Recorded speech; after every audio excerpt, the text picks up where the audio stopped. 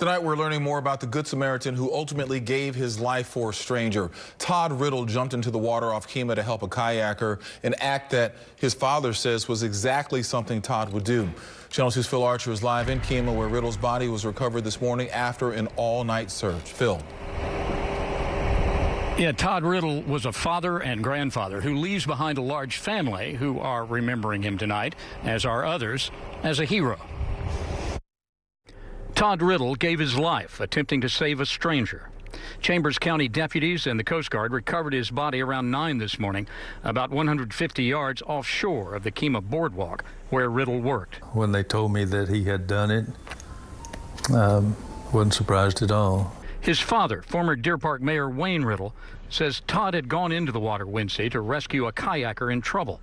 The man was picked up before Riddle could get to him, so Todd started to swim back, but he didn't make it. Another boat had come by to rescue the guy on the kayak. He turned around and was swimming back in, and they saw him go under. Onlookers marked the spot and rescuers searched through the night, finally locating him with sonar this morning. He's a hero, and that's what we consider him. Greater love hath no man than to give his life for someone else, and that was Todd. At 57, Todd Riddle was a family man with 2 grown children, grandchildren, and another grandchild on the way. He was a Navy veteran and a strong swimmer, a member of his high school swim team.